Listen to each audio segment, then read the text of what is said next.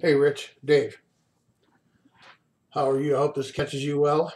Um, I hope you got 5 minutes to spend watching this. I want to communicate with you a little bit. I have had a chance now to take this situation with the rental and provide, in my own thinking, perspective.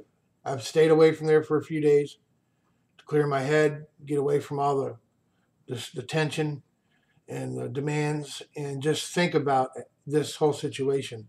And to be honest with you, you know, I'm sure you could say the same thing. I'm not pleased with the way this thing fell out. Okay. Um, and I'm sure you understand that because you're probably not either. You can say you're not, but in the end, your confidence in me was shaken, if not permanently, at least for a while. Okay, because I heard it in your voice the morning after you talked to them people and they sent you the inspection. You were livid with, who did you get to maid service the house? You were mad, and I don't blame you. I'm not mad at you for being mad. Okay, but this whole thing, the way it fell out, is problematic for me because I'll be honest with you. I'm not used to fielding complaints. I'm not used to fielding anything but positive affirmation. Good job, attention to detail. I don't know if you took the time yet to read my reviews, but you read through the reviews I sent you on my Better Business Bureau website, and you say Dave Pantelli isn't capable of what happened over here at this house because it's inconsistent with my history. But um, there's reasons this happened this way, and I'm sorry. And again, I'm not trying to tag you, Rich. I appreciate the work. I hope we have a lasting relationship, you know. But I'm not pleased that I didn't stand my ground with you when you were insisting that I get that place ready by the first. Not only was that questionable when we first started talking about it, but as the next week and a half, 2 weeks went by, the amount of work you wanted me to do there was almost doubled. When you look at the list of work I did there, a lot of that stuff was added after we initially were having a problem coming together on the first. So I set myself up for failure. Those people, when they showed up on the day they moved in, the day they showed up, I had talked to them on the phone the day before. They were supposed to show up, drop a load, and go back to Tucson for 2 days and get another load. So I thought I had time to get what was punch list. What ended up happening is they showed up and stayed, you know. And here I am, with them with their list, and some of the stuff was legitimate. To be honest with you, most of the people I work with in rentals would have walked in that house and just been happy with it and not said a word. They might have had a few things on the inspection, but the house looked good. It was ready. You see the pictures I sent you. The house was ready to go. But these people, I mean, they were fanatical about their moving. I mean, some of the stuff they had on their list was absolutely ridiculous. And I tried to set you up for that, knowing that this was going to happen. Stuff like a hole in the floor upstairs, absolute nonsense. That floor barely has a soft spot, But all that stuff they put down, a lot of the stuff they put down, a dirty string on the blinds and all that. But the bottom line is the way you and I both handled this was a setup for failure. You know, you insisted on the first. At first, you told me I could have till the seventh, and then all of a sudden one day it was the first. And I was trying to kind of hedge against that because I know how long it takes to do some things. And then those people get here and they said, "Man, we told Rich we could move in on the 10th, the 15th." Then I was really confused because the way I was understanding it from you is they needed to be there, by the first. And once they were committed, yeah, then they needed to be. But they told me there was no rush to begin with. So right now, your confidence in me, I feel, is shaken. Their confidence in me is completely shattered. They must think I'm some flake, you know. And I'm feeling like shit about all of it. And I had spent, days over there. Let me tell you something. Following their little punch list, so it wouldn't get back to you, which it ended up getting back to you anyway. They wrote most of the shit down I fixed in their inspection report. So that inspection report just became a forum to air their grievances because most of that shit is already taken care of.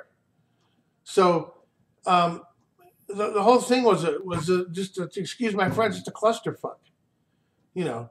And now I got to go back over there again. You realize I've spent, since that house they moved in, I have spent 2 entire days over there with my crew at the cost of, one guy's $20 an hour, 25 some jobs. This one was 20.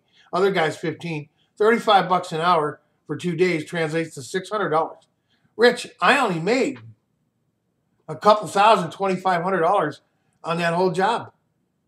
And just being over there punch listing took 25% of my profits away. And now I got to go over there again. And so what I'm saying is, this whole thing was said, I should have stood my ground with you and insisted I need a few more days in this, and I didn't. And that's my fault. It's not your fault. Again, I'm not mad. I'm not trying to ruffle your feathers. I'm not trying to piss you off. I hope in time this will all be behind us and we can get on and have a good relationship. And you'll see I'm about as trustworthy, reliable, and thorough as they come. So I just wanted to get all this out there and have you just give a listen, and sense my frustration. Now, I'm going to deal with these people over there. I'm going to be courteous and respectful. But this thing with at this point, it's a matter of principle. Okay, this thing with the indentation this big in the drywall, now, there's no way on God's green earth that we missed that or blew by that. You and I walked that house with dark green walls, that would have stuck out like a sore thumb. The white drywall would have been peeking through all that. And then we sprayed the whole house. My eyes covered every inch of that place because I got to spray every inch of it. Then I had a guy behind me back rolling to push the paint into the texture. And so he would have felt that or seen that. There's no way that we left a dent in that wall. Why didn't it make it onto any of his inspection? Why didn't it make it onto his punch list that he gave me when I first got there? Or why didn't he bring that to my attention when I was working there those 2 days? Because it wasn't there. He did that. And I'm not going to sit there and fix something for free for this man after what they've done. They didn't have to blow you up like they did, and they didn't have to blow me up like they did. So, I've been doing this a long time. And I got to tell you, I appreciate Bob's loyalty. Bob has been in that position before and deferred to me and said, you're going to have to deal with Dave, and I'm not going to entertain, any nonsense. You're dealing with Dave. Dave reports to me, and Bob would have shut that shit right down, and Bob's loyal. So anyway, all that to say, I'm upset about the way things unfolded. I'm not mad at you. Again, I'm hoping this doesn't further inflame you. But this, I needed to get a sense of closure. And understand this is just me trying to get closure. And this will do it. Whether you hate it or like it or whatever, it'll put it to rest for me. Because I've been pissed off about this for days. Again, I'm not used to dealing with complaints from people. And these people are something else. And I hope you hold them to the same standard when they move out. That they're holding. Putting things on there like the microwave was dirty, and food stain. There was a piece of here. Let me see. There's a piece of I don't even have anything small enough to show you. There was a piece of candle wax inside there about that. See the distance of my fingers? About that big, sitting on the ceiling of the microwave. You could barely see it. And then they put dirty microwave, spray painted. I didn't spray paint anything. I have epoxy that I get from the manufacturer of those things that forever seals a scratch. There was a scratch on the side of it. Big deal.